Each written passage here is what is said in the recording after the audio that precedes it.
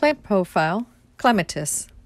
Clematis is a perennial vine that features blooms from large and small in a rainbow of colors.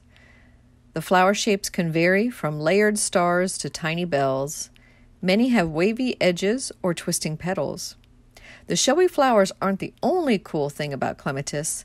They also have attractive seed heads that last for months and add additional seasons of interest. Clematis make excellent cut flowers, and their seed heads are great to use in dried arrangements. Some clematis are more shrubby than vining, and others have a running habit that make them a good ground cover option. Some of the climbing vines are aggressive spreaders, like the invasive Sweet Autumn Clematis, while most others are slow growing and stay relatively small, making them perfect for a container.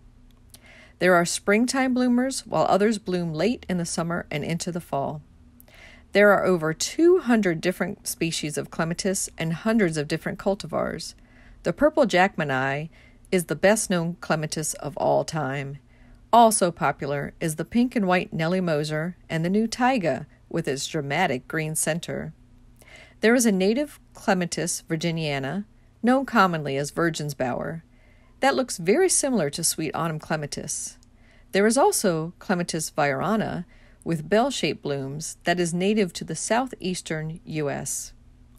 Clematis are said to be demanding to grow and harder to prune, but their needs are actually fairly simple. Clematis want their roots kept moist and their heads in the sun. One exception to that rule is the pastel flowering clematis, which will fade in strong afternoon sun. Don't worry, you won't kill it by pruning it at the wrong time. If you make a pruning mistake, you may deprive yourself of flowers for a season, but you are still likely to get a few blooms. The early springtime bloomers of Clematis Group 1 bloom on old wood and need only pruning to reduce their size or to remove damaged branches.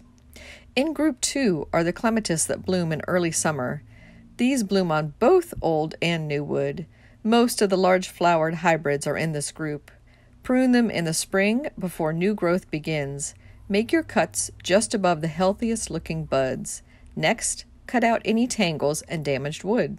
In Group 3 are clematis that flower from midsummer well into fall. They bloom only on new wood and can be cut hard in the spring to within 6 inches of the ground. Clematis are heavy feeders, and they need to be fertilized regularly during the growing season, but remember to stop when they begin to bloom. Clematis, you can grow that.